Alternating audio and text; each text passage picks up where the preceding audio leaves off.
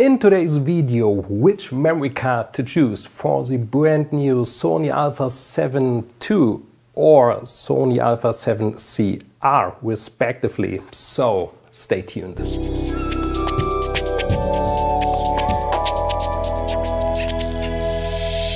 Okay, I have to hurry up a bit because both samples are going to be selected in half an hour, so no time to waste.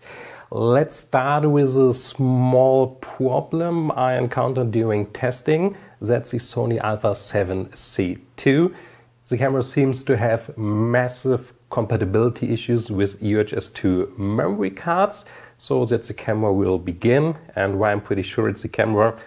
All cards that make problems in the 7 II are running absolutely fine in the 7CR. Both cameras are equipped with the final firmware 1.0, so that's probably the version you will get if you're one of the first buyers or going to buy an Alpha 7C II. But yeah, enough introduction, let's go deeper into the problem. And if you want to buy a Sony Alpha 7CR, you can skip that part and yeah, skip a bit forward to the section for the 7CR. Okay, some basics for the Sony Alpha 7C II. The camera is capable of shooting a little bit more than 10 frames per second, which sounds like this. So pretty amazing. With one caveat, you can only shoot more than 10 frames per second if you're using compressed RAW files. If you're using uncompressed or lossless compression, I just switched to uncompressed RAW. You can hear it's a bit slower. And now talking about compatibility issues with certain memory cards. There are too many cards affected to discuss them all in this video. If you want to check out all results, have a look at the link in the video description. There you can find all results for the Sony Alpha 7C II. But three of the most popular cards affected: Sony's very own TUF G series, the Kingston Canvas React Plus, as well as the Alexa 2000X in the new V90 variant.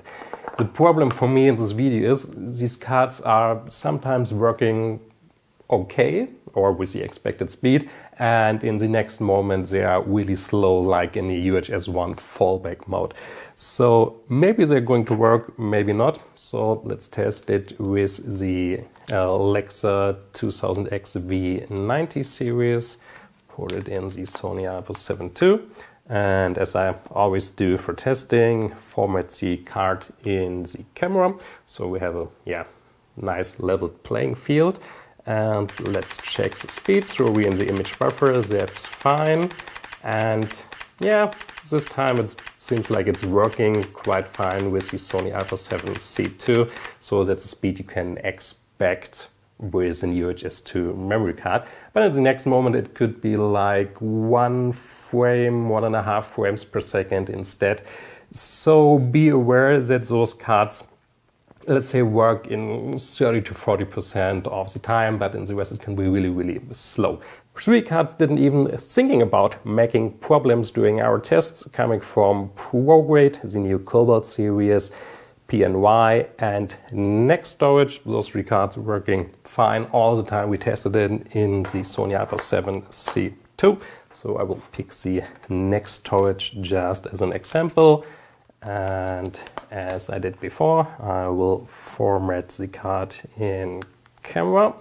So it's all leveled again, and doing the same test with uncompressed RAW images. And you can hear nice speed. We're in the image buffer. Now the image buffer is filled up and you can also reach full speed. So that's what you can expect with a good UHS-II V90 class SD memory card. But let's say you are more in the budget, maybe not taking continuous shooting too often, or just in compressed RAW, which files are much, much smaller. A good price performance recommendation is the Sabre V60 series. So put that card in the camera as well. Format the card, just take a second. And now we're good to go. So image buffer, same speed or full speed if you want. Now we're out of the image buffer, and maybe you can hear the difference. It's slightly slower, like 3-ish frames per second, but not really slow. And as mentioned before, that's completely uncompressed RAW. So if you're shooting compressed RAW or lossless compressed RAW, you can keep the speed a little bit higher than that. So that's absolutely fine, and the Rocket V60 card is much less expensive compared to premium UHS-II memory cards. It's just V60, but it's totally fine for the Sony Alpha A7CII, at least for, most video modes. Okay, memory cards for the Sony Alpha A7CR. The camera can shoot with up to 10 frames per second, which is quite an impressive speed for such a high resolution camera. And after the image buffer is filled, you can still reach, let's say 3-4 images per second. So that's quite a great performance, especially for just SD memory cards.